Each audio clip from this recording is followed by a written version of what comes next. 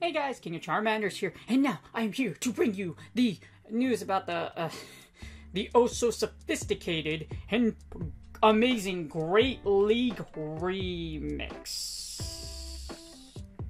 I don't sound very excited, that's because I'm not very excited. Honestly, it's a really, it's whatever. You know what? Okay, so here's the thing. The Great League Remix will run along the Great League. So it's not going to be available right away. After the first half of the season's over, as you see here, it's going to come back with Great League. So the second time Great League comes back in Season 7, you're going to have Great League and Great League Remix. It's going to be 2 weeks long. It's going to run along with regular Great League. So if you scroll down here, in a nutshell, what it is it blocks it bans the 10 most used Pokemon in Great League. Which is, that's cool, but there's a reason why it's not cool. Because I've already analyzed it, I've already looked at it beforehand, and there's a reason why it's not cool. But basically, 2 weeks long, again, second half of Season 7, and the top 10 will be banned. They're going to share the list on March 15th, so I'm guessing when the cup is about to start, they'll share the list. So this can modify at any given time, but you can pretty much gauge what the meta will be like based off of using the custom rankings for PvPoke.com. Alright, so here's the custom rankings for the Great League Remix. Now, obviously, this isn't set in stone. This just draws data from the previous Great League, which was I collected from YTX Pikachu. If you don't follow him, his Twitter, I put it in the link below on the description. If you want to see data, and data is important, lets you see a lot of patterns, etc. I use it all the time. Follow him on Twitter, and he posts a bunch of data sets that you could see. You could see a bunch of patterns, the most used mons, etc. So from the data he collected, that active battlers have contributed to. Obviously, this doesn't include inactive battlers. So basically, people that come in, basically, players that go into Go Battle League and they just like battle it out to like meme or whatever, this data also includes their battles as well. So, that being said, I have no idea how the 10's actually going to put out. Because if someone doesn't use a Zoom Reel and they, like, for some odd reason, the most used Pokemon happens to be like a Charmander, then nobody knows, okay? Like I said, it doesn't consider a lot of the battlers like that aren't super active on Go Battle League or reaching Legend, like a lot of you that are listening to me right now, or me myself. Anyways, as you see here, we have the custom rankings for Great League. So with this, any of you can do this. It's a great tool. You plug in Great League, you plug in the species. These are the 10 most used based off the data from YTX's gathering, the data he gathered. You put the 2 shields, and then you hit simulate. And it spits out this really cool little data, like this cool little custom meta that you could have. And this is how we're going to gauge the Great League Remix.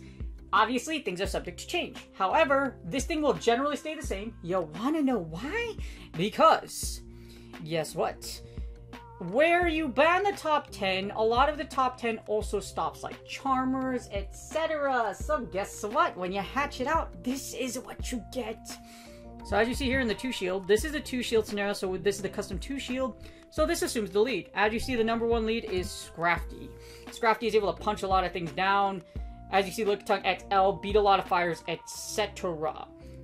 With things like, if Toxicroak is considered in this as well, then there's a lot, like, Scrafty's very powerful in a condensed meta, because Counter, Foul Play, and Power Punch are very, very strong. Also, Medicham XL if Medicham XL has been used in Moch, which I've seen a lot, and is in that ban list, then you can probably bank that you won't see Medicham XL as the #1. Otherwise, it would definitely take #1 as a fighter. As you see, what else takes the cake? Dragon Breath users, fast move damage. You take out Galarian Pancake, and you take out Bastiodon, well, that pretty much frees up Dragon Breath users and Charmers from running wild. That's why Wigglytuff, Togekiss, Clefable, Whimsicott, Dragon Breath users all in the top in the 2 shield. The 2 shield Charm strat will be insanely powerful during this cup, so you either have to have something that beats it. Because like I said, if Bastiodon is banned, does happen to be banned, guess what? Charmers will run rampant, along with Galarian Stunfisk, because you can probably bank both of them will be banned. So lots of charm damage here, or even Shadow Razor Leaf, because if you look at the rankings over here, Victory Bell actually would rank pretty decently high, as you see #30, because not a lot of things that can stop it. So yeah, Again, yeah, it's gonna suck really hard, unfortunately. So that's, yeah, this is the 2-shield. As you see, a bunch of the top is basically Charmers, Fighters, Dragon Breath users. Obviously, these are, like, I don't think Matt PvPoke's gonna actually put out a custom ranking set for this until, like, they actually, like, say which ones are banned. But you can generally bank that these strategies, fast move strategies, will be very, very safe in this meta. As you see, 2-shield strategy are very viable. Here's the 1-shield. Takes a little bit for it to load because the custom rankings load everything. It'll load every single most Pokemon. So I usually will just clip everything because it takes a, like I said, it takes a while. Anyways, in the 1-shield, Scrafty still takes number 1. As you see here, it's still very, very powerful just because its ability to ramp up Power Punch and its ability to foul play. It's very powerful in a kind of a bad meta where just, well, fighters in general. As you see, fighters do take the 1-shield matchups pretty handily. If you don't encounter Charmers, that is. But as you see, Deoxys defense is very good in the 1-shield. Deoxys defense will be a powerful safe switch.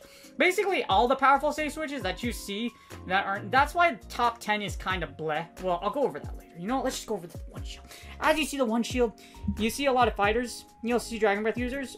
As long as they're shields, these Pokemon will be very powerful. But this is where fighters can shine as well, because they take out a lot of the normal typings.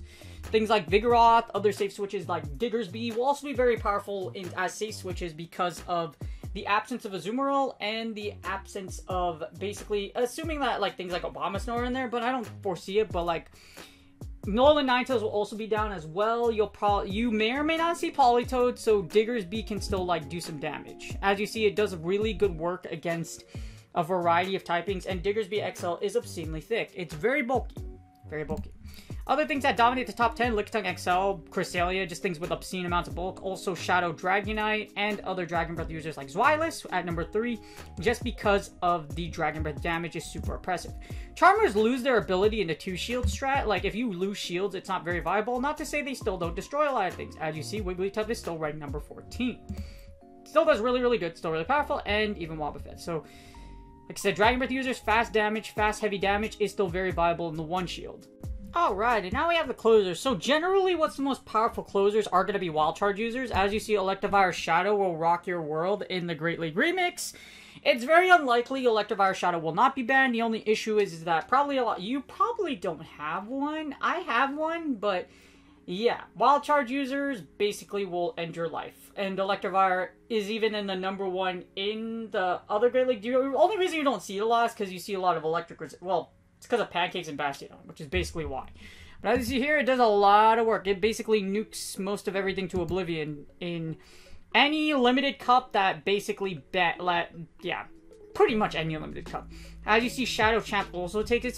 So you can kind of put your fighter in the back and run over the top 10. But again, this assumes that this assumes the current like stature of banning top 10. As you see here, Regice, Deoxys defense, Surfetch, other things are very powerful in the Great League Remix. Regirock and Registeel make their debut, as well as powerful psychic types like Deoxys defense, as well as Shadow Mewtwo. So, as you see, not too much difference between the 1s and the 0s. So, it's a very, very... not too great. As far as like the meta goes, like I said, fast move damage is still very relevant. However, things that are very tanky or just deal an obscene amount of damage in a short amount of time that charge really quickly, like Machamp and Electivire, are going to run over this meta. So there's not much of a difference, to be honest with you. So honestly, like, if, as you see here, there's really not a lot you can do with this. There's not a lot you can do. If they ban the top 20, it would be a lot more interesting, or even top 30, so the 30 most used. Then you could be really spicy and we'd have a lot of fun. But unfortunately, this is what we got. Unfortunately, even if you do ban the top 10 that are mostly used, there's still a whole bunch of mons that you can use. The good thing is they're testing specific bans, so who knows? Maybe one of these days we'll finally get to pick our own bans. I think that's the system that other MOBAs follow a ban system that you get to choose one, so then we'll see if what happens. Other than that, we'll take a look later. But in all honesty, this really doesn't change much. Again, the Great League is going to run along with Great League Remix, so you don't have to even play Great League Remix. If I were you and you're more used to Open Great League, I would rather just do Open Great League, because there's not much of a difference between Remix and Great League.